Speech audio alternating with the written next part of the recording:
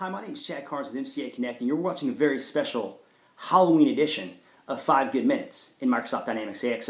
Today, I decided to dress as the most scary thing I can think of. That's right, an MCA technical lead resource. All MCA technical consultants aren't complete without their fake Ray-Ban glasses, their favorite old t-shirt, and finally the mandatory caffeinated IV drip that they're all required to have. The other great thing about our technical consultants is they can do 30 things at one time. And today, we're going to look at some functionality around business intelligence, and we're going to build a data set that doesn't just build you one report, but instead builds you 30 reports. And like our technical consultants, I'm going to show you how to complete 30 reports at just one time. And we're going to do it in just 5 good minutes. So we're going to go ahead and start off with a requirement. And the requirement here is that we're going to create a report that shows everything that's committed to sell that has been shipped but hasn't been invoiced. We're going to filter by customer group, and we only want stuff that's in CEU.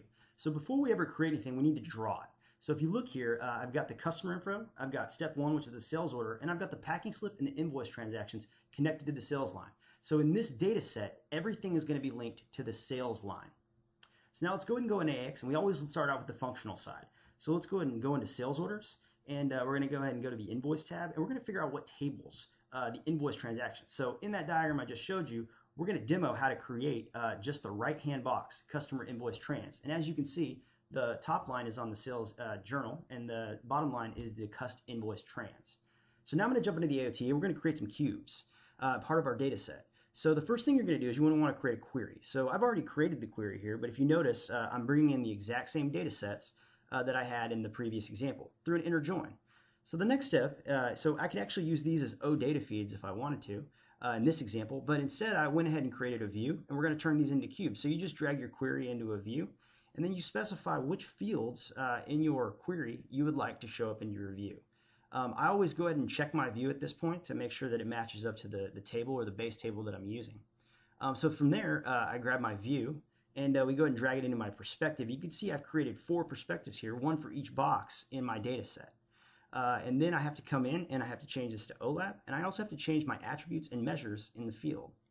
So now I'm going to go ahead and just kind of show you how we process the cubes. So normally I'd be creating one, but instead I've already created these, so I'm going to go ahead and update it. So you notice I have a sales data set, but I've got all 4 cubes in that data set. So what's nice is I have my sales data set kind of up top, and that's kind of the project that all my cubes sit in. So, so as you see when we connect in a second, you'll see that I've connected the sales data set, but I'll have all 4 sales cubes that I can pull in and link together in kind of a drag and drop situation. That's how we're able to create 29 or 30 different reports.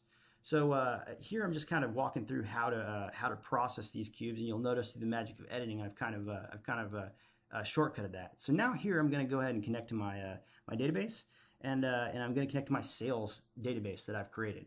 So we're going to go and call this the customer trans, and if you notice I've got all 4 perspectives or all 4 cubes in there.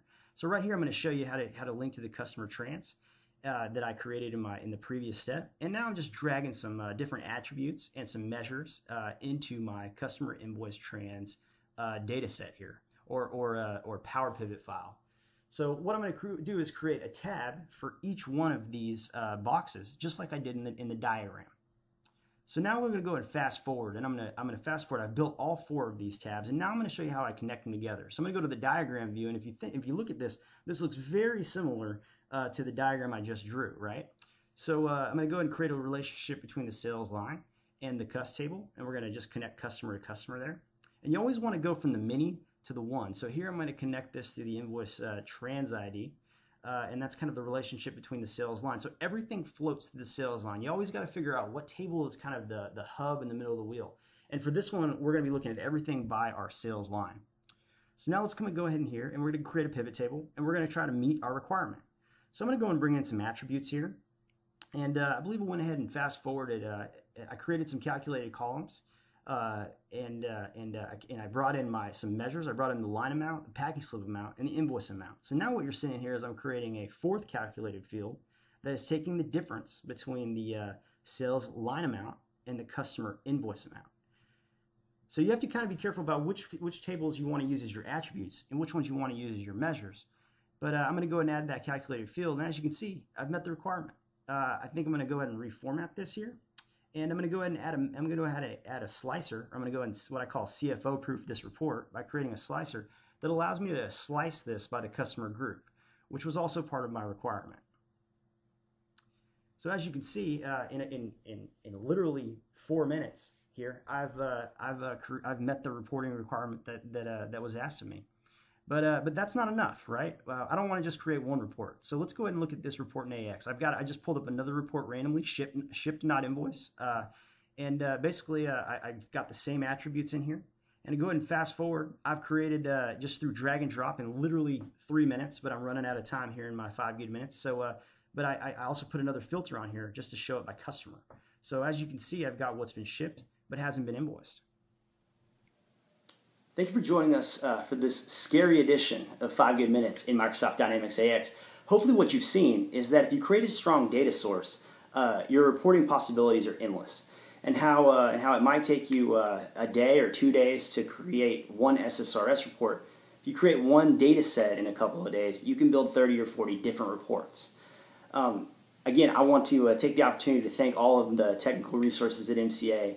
Hopefully this moment doesn't come back to haunt me. I appreciate your time, and I look forward to you joining us next time on 5 Good Minutes in Microsoft Dynamics AX.